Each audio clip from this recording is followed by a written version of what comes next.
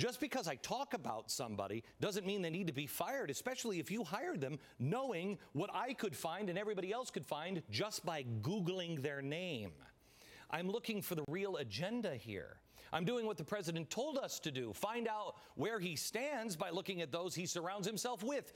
The firing of the corrupt Acorn workers or forcing Van Jones to resign, that doesn't answer a single question. That doesn't get us anywhere. On the questions of how did these people get in there in the first place and how much influence do they really have? Here's some more good news.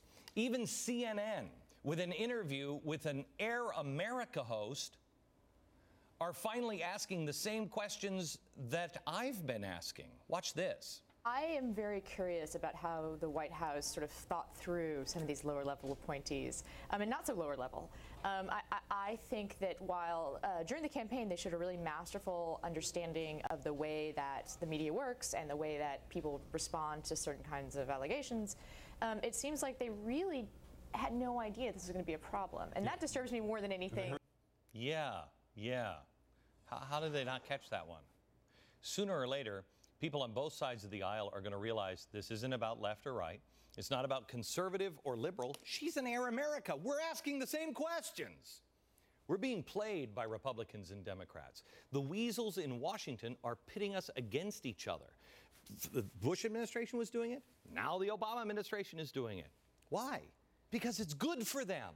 They don't care about you or your agenda. They got their agenda. They're playing the same old Washington games, and to play the game, you have to play ball. Put the ball down. Head for the clubhouse. The game is rigged. Corrupt. It is rigged. There's no way for you to win this game. The only way you can change things is by saying, whoa, wait a minute. What? Let me ask you a couple of simple questions. If they really wanted just health care reform, which I agree, broken, have you been to an emergency room lately? Stinks on ice. Can we fix it? You bet. We're America. Of course we can. But if that was your goal, why would you put a provision to subsidize union health care pension plans to the tune of $10 billion in there, especially if you're concerned about, how much everything's costing us? Let me ask you this. You're putting a $10 billion gift to unions. Could it have anything to do with, I don't know, statements like this? Your agenda's been my agenda in the United States Senate. Before debating health care, I talked to Andy Stern and SEIU members.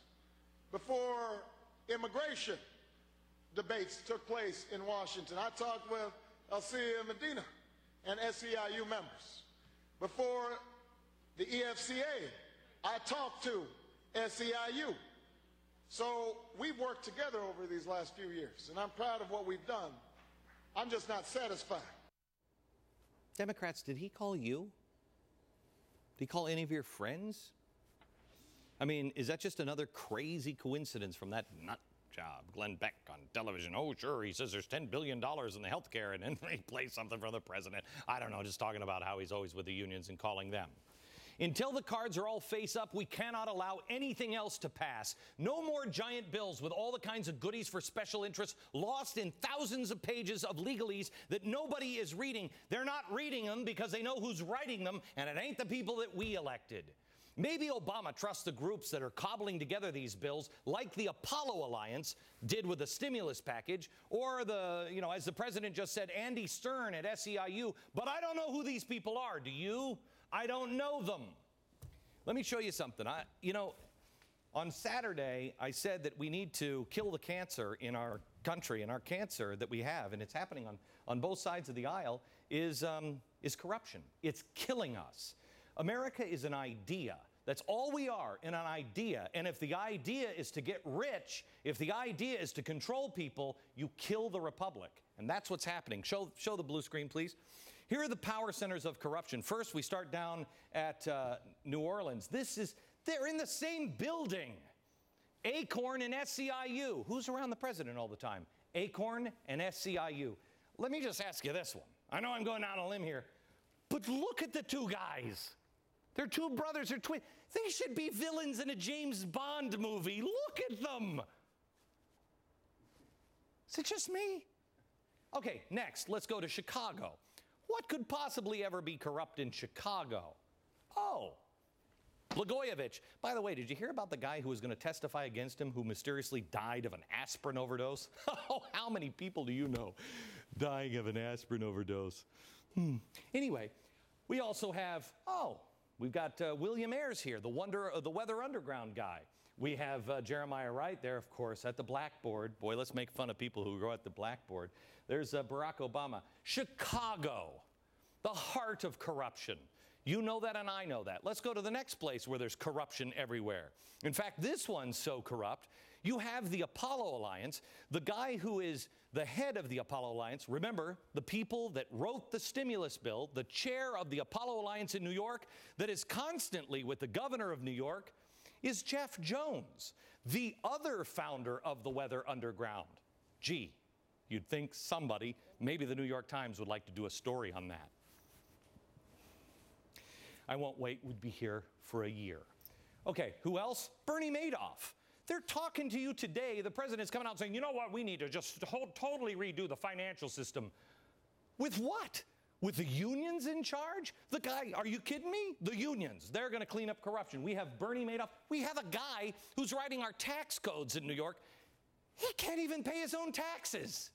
No, there's no corruption in New York. And now it's all starting to go to one place. But let me start on the other side of the country, before we go to Washington. Let me show you over here. San Francisco. Democrats, let me ask you, really. Is that who you are? Are you a self-avowed communist radical? That's who he is. Stop with he called the Republicans a naughty name. I've done that. Stop with that. A self-avowed communist radical started Storm, a radical group. Can anybody do a story on that? No, that's crazy. And Nancy Pelosi, really? Okay. Now, they're concentrating all their power. Where are they doing it? Bring me to Washington, D.C., please. And here's why they're doing it. All the special interests, the handouts, the stimulus, the health care, the cap-and-trade bills, they're not there to build a better nation. That's not there to do anything except this. Make these special interests, go ahead and start. Make these special interests stronger in Chicago and New Orleans and New York. And here's what's going to happen. As more and more money floods out into the system, this corrupt organization gets stronger and stronger and stronger until it's gone. It's gone. Do you know who gave money to Acorn?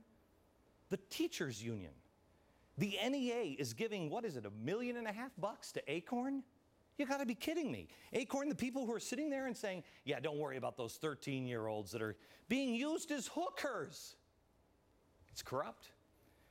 They're going to build the framework of these corrupt organizations to fundamentally transform America. And if we allow any of these bills to go through, an already enormous problem in our country is going to spread like a disease. We need to kill the corruption before we do anything else. What we need to do is quarantine Washington, D.C. Nothing goes in, nothing comes out. Nothing. Until we clean up the infection. You start by rejecting every single bill. Look, you may want health care. You can't do it while SEIU is at the table. You can't do it while community organizations like Acorn are at the table. And believe me, these are shell game operators. They're going to shut down Acorn. They'll just move it someplace else. You got to end it. Republicans, you police your own people. Democrats, I feel like I'm a dad sitting here with my two kids. Don't tell me what she's doing. You mind your own business. You mind your own business. You both have problems. Questions still need to be answered. Remember, when I ask questions, I'm just trying to do what the president told us to do. I'm not trying to get anybody fired. I'm just asking questions.